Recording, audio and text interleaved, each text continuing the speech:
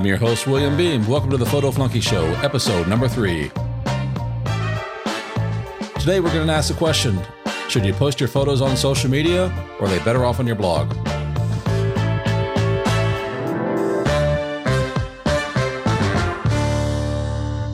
Hi, welcome to the Photo Flunky Show. You can find us at photoflunky.com. That's part of my website at williambeem.com. All right, so this is a question that most of us want to look into. We've got our photos. We need to be able to share them with people. And what you really need to think of first, whether it's going to be online with social media or online with your blog, is what is your goal? I mean, are you looking at sharing with family and friends? Are you trying to attract clients, customers, people who want to pay you for either a print or a service or something that you're going to do? Or the other part of it is, are you competing with your other fellow photographers? I mean, there's a good sense of community among photographers. We all like to see what each other are doing, and it helps us up our game. It helps us think about some of the things that we could be doing, and a little healthy competition is good. Okay, so let's take a look at some of the benefits of social media. Here's the nice part. There are plenty of eyes on social platforms. You're going to find millions of people out there that are potential for your audience, whether they're going to be someone who admires your photos, someone that's going to become a friend, or someone who may become a customer.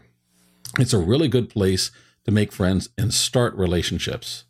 And also, if you're in business, it's a great place to use it as a funnel to drive traffic to your blog. The problem with social media, though, is that your images, your posts, the things that you share are temporary. They can be gone, in moments or a day. Depends on which platform you're looking at.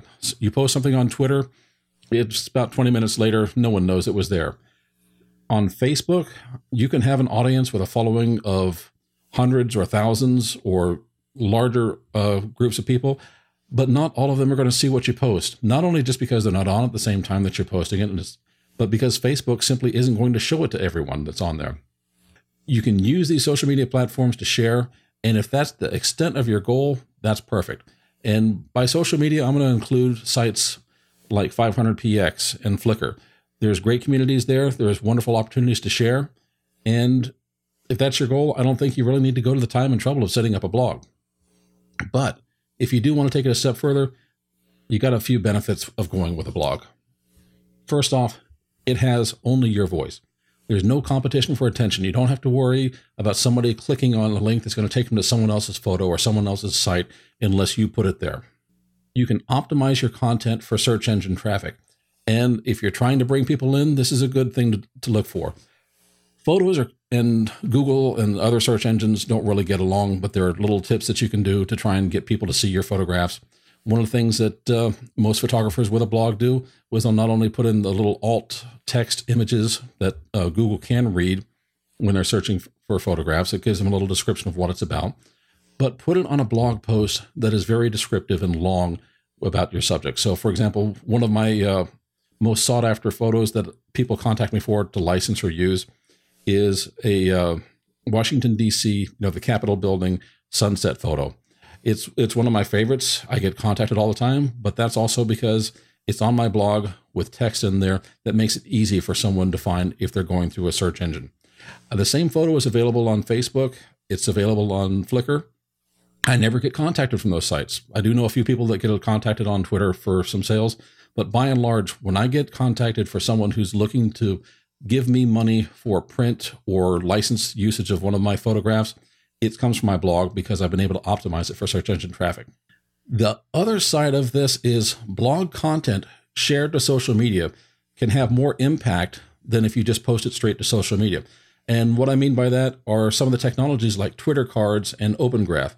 So for example, if I paste a link from one of my blog posts into Twitter, a Twitter card with the simple, a summary with large image. That's the one I'm talking about. I had to give that a little bit of thought. There's a little trick that you can do. And if you've got Yoast SEO, you can put it in there in the social and just tell it to use summary with large image. So it gives you a few different ways that can lead back to your blog. The most obvious is the summary is the Twitter text that you type.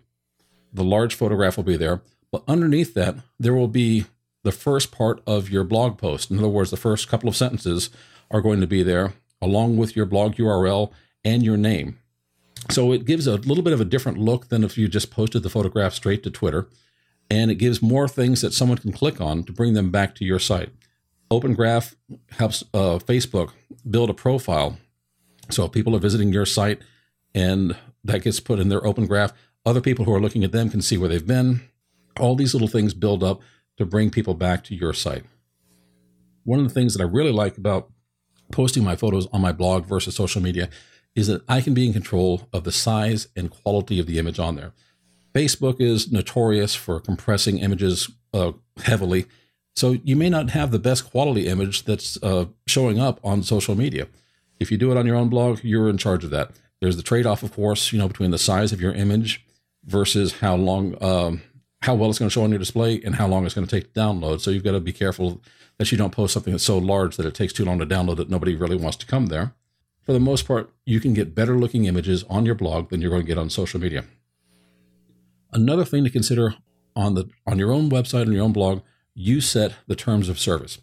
Over the past few years, there has been all sorts of hand-wringing, yelling, screaming, and so forth about Facebook and its terms of service and other things. Basically, a lot of photographers have looked at that and says they're claiming rights to own our photographs.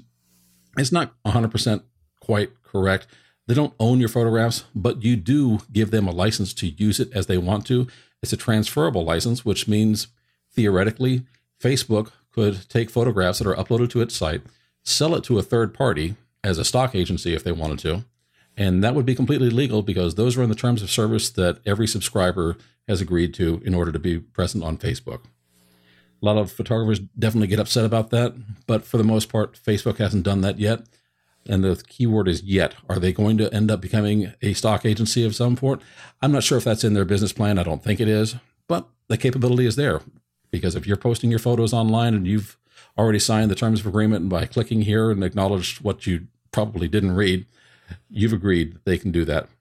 The other concern with the blog is it's not spam if they come to you. In other words, when you're posting out to social media, you do it too much, people are going to get turned off. They're going to say, oh, you're just spamming us. You're giving us the same message over and over and over again. It gets tiresome for people.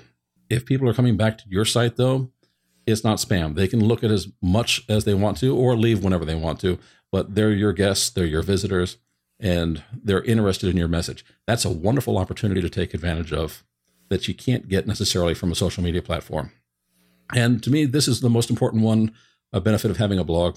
You can convert visitors into customers, clients, subscribers. In other words, they've come to your site. What action do you want them to take?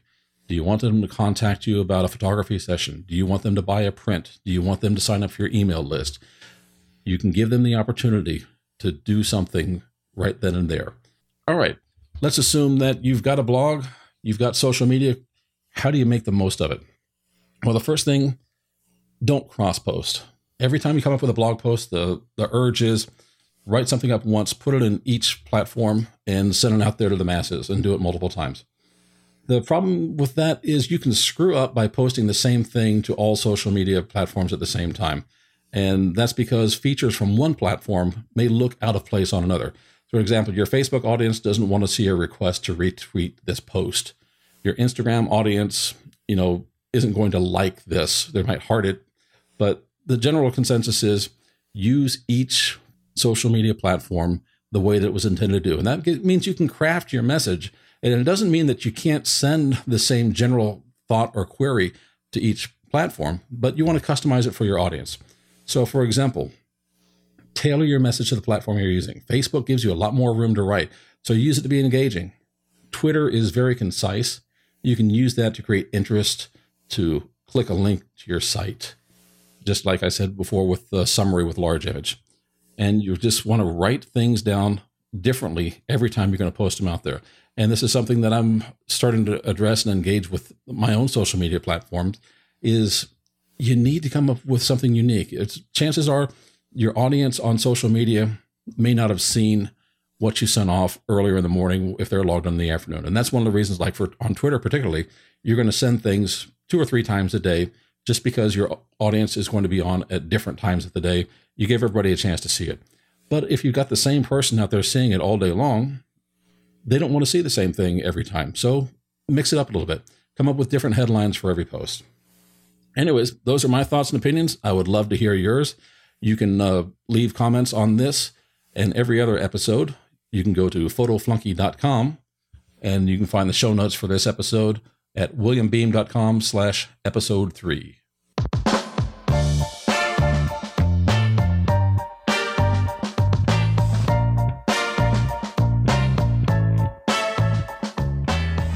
Thank you for listening to the Photo Flunky Show.